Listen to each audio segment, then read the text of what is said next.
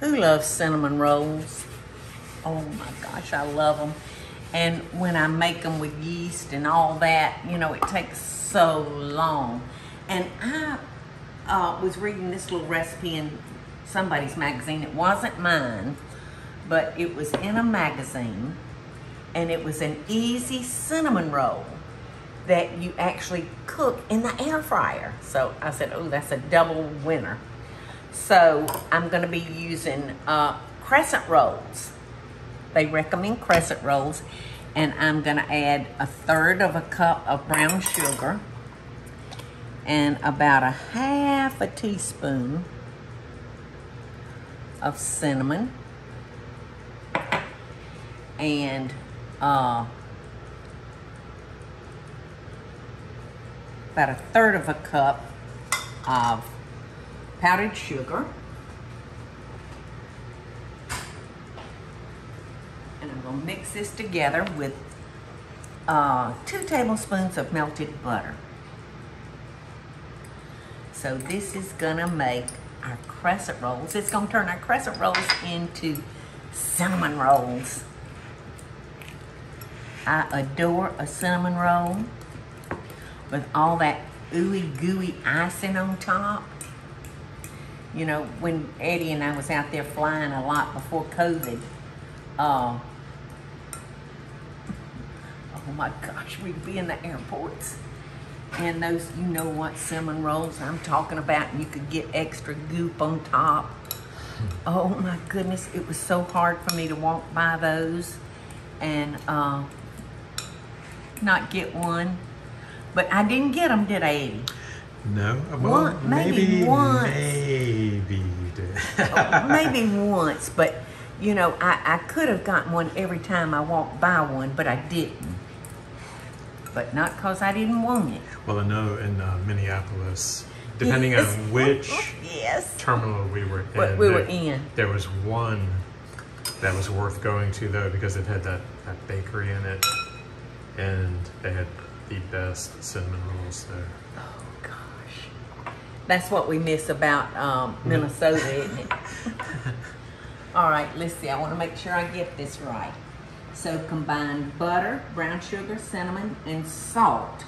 And it just calls for 1/8 of a teaspoon of salt. So that would probably be 1/8. And now it said spread butter mixture over dough, leaving 1/4 of an inch border.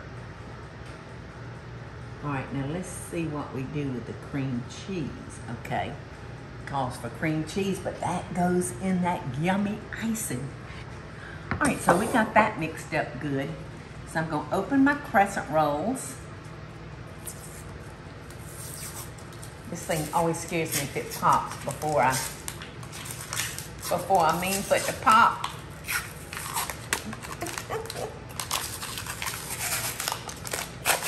Great time of day. I don't think they wanted me to get in this. Okay. So we're gonna unwrap the rolls, and you can see I put a little flour down so they won't stick, and I may need a little bit more flour because I don't want these puppies sticking. So we wanna just press these together so it'll make one long piece of dough. All right, now it said spread butter mixture over dough. All right, no, let's back up. Roll out crescent dough in one piece, pinch seams together, and fold in half. Okay, so we will fold that in half.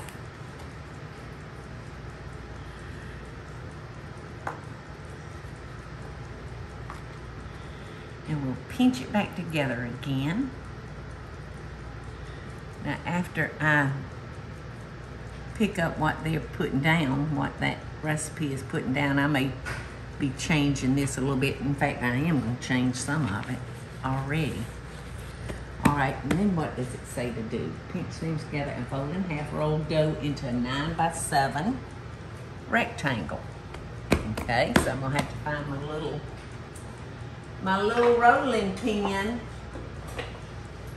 There's my little handy dandy rolling pin.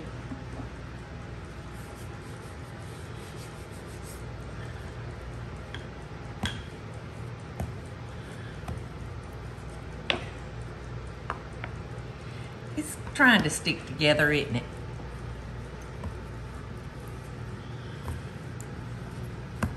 Now, their recipe, I think, called for just a regular, an 8-ounce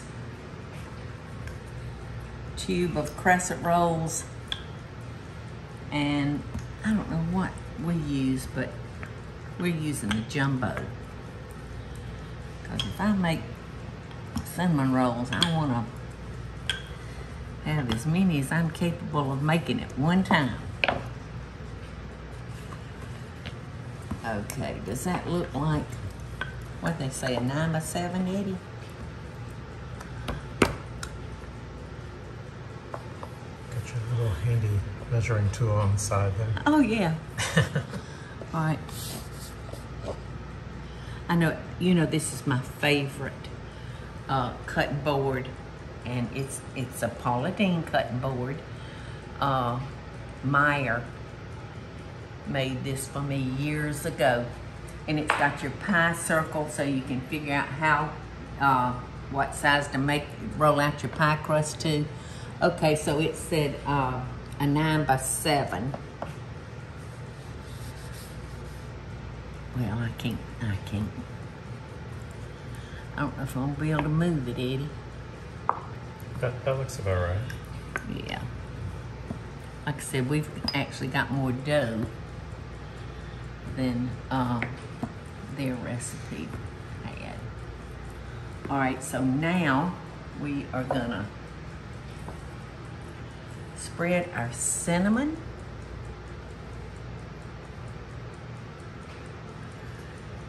and sugar mixture, and we're gonna leave about a 1/2 inch border.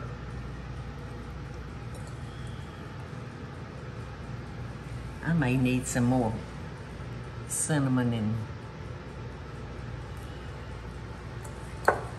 butter and sugar since we got more dough.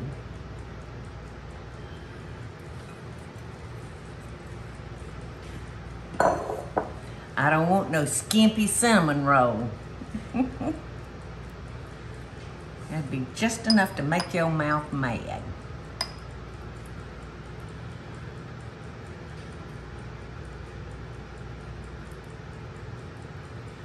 Okay, now here's where I'm gonna be a little different from their recipe. To me, a cinnamon roll is not a cinnamon roll unless it has nuts and raisins. So I am gonna be adding that. Yeah, I could have stood a little bit more sugar, couldn't I, Eddie? Maybe that'll be enough. They say leave how much? 1/4 of an inch. So I've left more than 1/4 of an inch. So let's bring that out a little bit more. You know, if this turns out good, what an easy way to satisfy a cinnamon roll craving. Because once I know what I'm doing, this is gonna be really, really easy. Okay, now I've got to go stop and find my nuts and my raisins. This is the beauty of cooking, y'all. You have the ability to make it any way you want it. Express yourself. Does that look like enough nuts, Eddie? Yeah, that looks good. I don't want to be shy of no nuts either. All right, now here come these wonderful raisins that just add a little bit more sweetness to it. I love raisins. I love raisins in my oatmeal cookies and in my cinnamon rolls. So, I tell y'all, make it the way the recipe has been given the first time. But, you know, I've just been in the kitchen long enough to know that I like nuts and raisins. So here we go. It said to start at the long side, roll up dough like a jelly roll.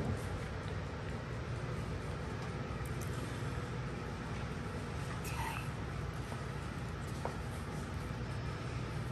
Ooh, this is gonna be good. Ooh.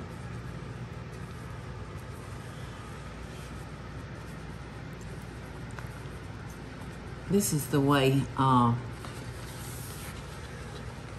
I'm gonna dampen that seam just a little bit. See if I can get it to seal a little bit better.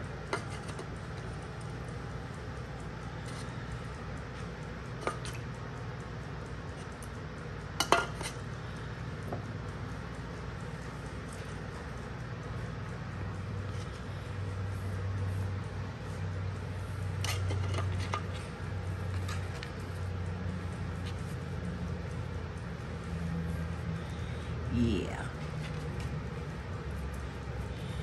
Yes. I'm gonna try to bring all my filling all the way to the end.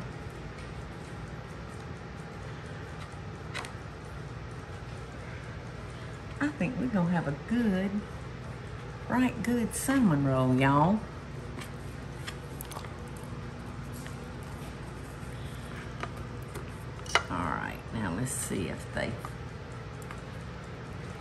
Let's see if they recommend brushing it with an egg.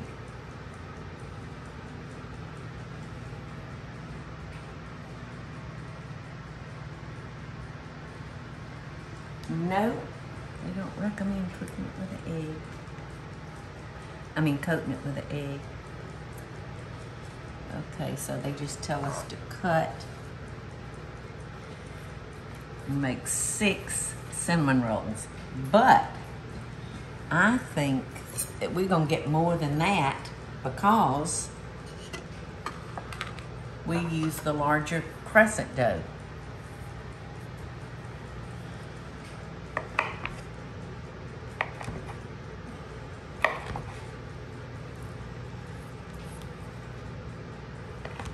You do want to make sure that you cut them all about the same size, though. Ooh, that tells me something's ready.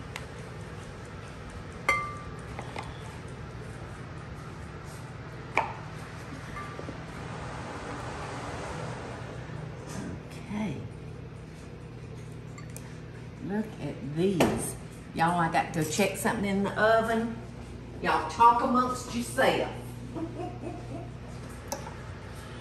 And I think these are gonna probably cook beautifully, y'all, because you know how good my biscuits bake in this. The biscuits are wonderful.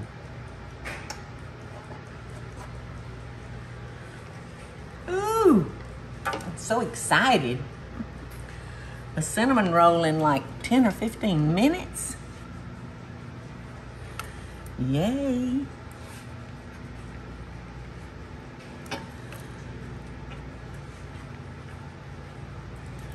I could have rolled them a little bit tighter, but I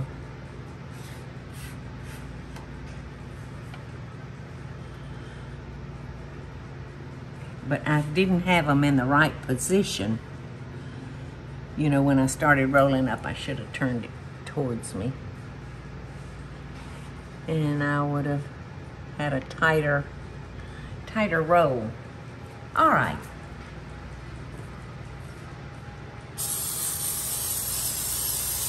I'm gonna give those a spray,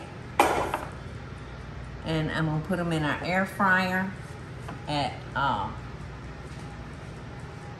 350 for 10 minutes.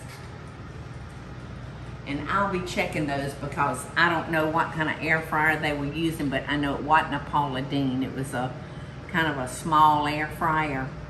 So I'm gonna keep my eye on that. But while they're baking, I've got to make our top to go on these hot cinnamon rolls, because to me it's the best part. This is my first check, y'all, and they are looking good. But I'm gonna cook them. Usually I'll cook in my air fryer. I'll usually cook on like 400. But this recipe called for 350, so I'm bumping it up to 375, and I'm adding another 5 minutes. So in your air fryer, if you have an air fryer, or you putting this in a regular oven, you'll just have to play with that time until you get it right. Okay, so y'all saw what the cinnamon rolls look like after 10 minutes. Because I usually cook on like 400 degrees, but I'm doing what the recipe said and starting at 350. But I did bump it up to 375, and I added another 5 minutes. All right, so I'm gonna make that delicious, gooey topping that we love so much on cinnamon rolls. Now the recipe calls for 2 tablespoons of half and half, 4 ounces of cream cheese. Did it call for 4 ounces or 3 ounces? I added a good another ounce because the recipe said it made 6 cinnamon rolls. Well, mine made, because I was using the grands, mine made 2, 4, 6, 8, 10. So I might need a little bit more of the icing. So it called for 1/3 of a cup of powdered sugar. Well, I'm doing a heaping cup. And all right, I'm gonna get a little vanilla. I don't know if they asked for vanilla, but I'm coming out with my own vanilla spices, and I can't wait to share these with y'all. So this is vanilla paste. So I'm gonna add just a little bit. You can see the paste is a little thicker than vanilla, the regular vanilla flavoring. Wow.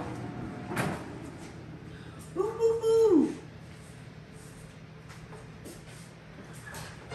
Look at these. Now, so in our air fryer, cooking at 350 degrees,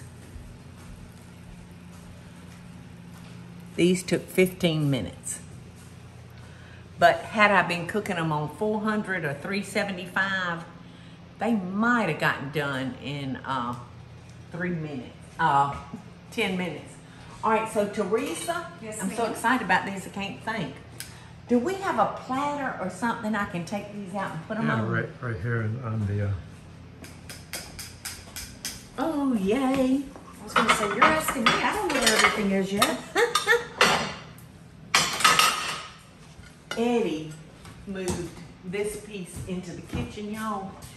This was actually in the laundry room at River Bend for us to fold clothes on. And so Eddie said, you know, we just need something else down here. So he put it in here, and now I am, well, what is going on? And now I am so dependent on it. It's got to stay there forever, Eddie. All right, so I'm gonna take these out, put them on our platter. They look delicious. And remember, I always recommend spraying your biscuits or any kind of dough that you're making. All right.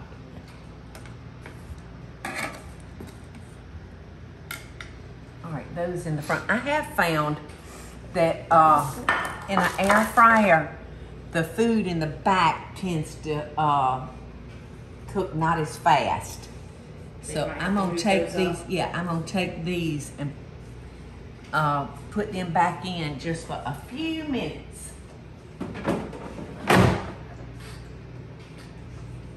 There you go. All right. Here we go, the best part. Those are really pretty. Aren't they pretty? I'm just amazed that we can have a cinnamon roll so quick. All right. Y'all want half or whole?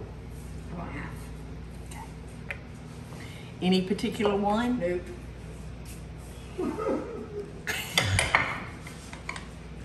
Eddie, you want half or whole? You know you want. Well, Eddie's kind of been watching what he eats.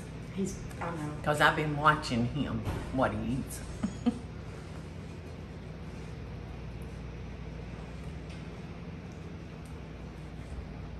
Real good. Ain't nothing wrong with a quickie every now and again, y'all. And that's pretty good for a quickie. Really is. Isn't that yummy? Uh-huh. It's about as good as those that you buy in the airport. Nasty, Michael. They got boogers. They got boogers in them. That Michael, What? turn around and look at us. You got stuff all over your Do I? face. Well, that's what makes it so good. So I'm so glad I saw this recipe. You made it your own.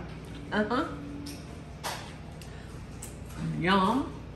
So next time, and there will be a next time, the next time I would need to make these with no nuts and no raisins so our little toddlers can have one. I didn't think about that.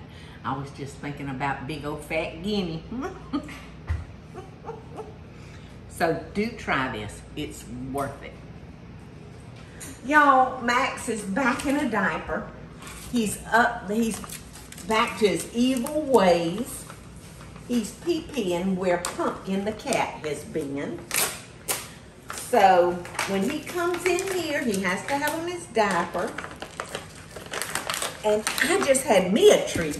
I had the most wonderful cinnamon roll. So Lulu's doing everything. do you want that treat? Do you want that treat, little girl? You want it bad?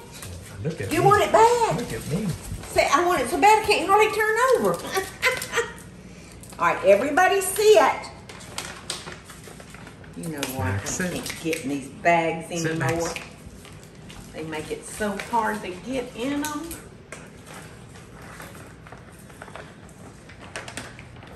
Okay, y'all just be patient. Be patient, my little cheerings. I can't do it. Can't do it. All right, here. We'll try it this way. Say, I'm gonna be over the mark. I got it. All right, sit. Max, you're such a good boy. All right. There you go, sweet girl. All right, my baby. Is that what you want? Is that what you want? Oh, my goodness. I feel like if I have a treat, they have to have a treat too. Hey y'all, it's Paula Deen. Now, if you enjoyed this video, be sure to like it and click the subscribe button as well as the notification bell to be alerted when I post a video. Love and best dishes, y'all.